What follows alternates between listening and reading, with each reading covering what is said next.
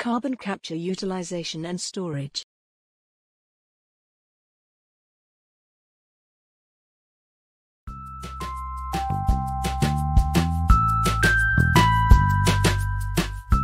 The growing world population is causing a high demand for energy, that is electricity, gasoline, and natural gas for cooking or heating.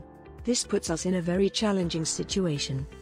How can we meet the growing demand of energy while reducing the carbon dioxide emissions? Everything around us needs energy generated from petroleum products. The transportation industry is one of the leading sources of carbon dioxide emissions, a greenhouse gas released into the atmosphere which is leading to the global warming.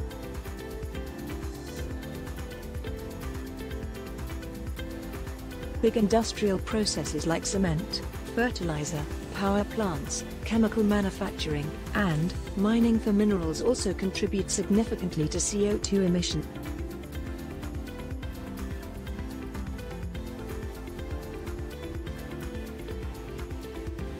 The world is moving towards solar and wind as renewable source of energy. But that is not going to solve the problem.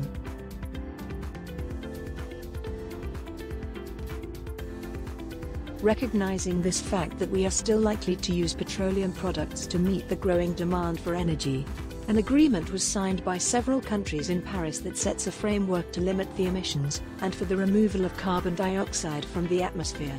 This presents a perfect opportunity for the oil and gas industry as the captured carbon dioxide can be stored underground, and also for enhanced oil recovery.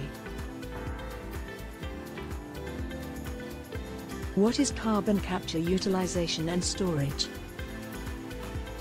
CCUS is a group of technologies used to keep the carbon out of atmosphere. CO2 can be stored in underground formations or used in industrial processes. The U.S. Department of Energy is leading the efforts of the federal government for the research and development for carbon storage. Currently a few large-scale R&D projects are ongoing in the United States.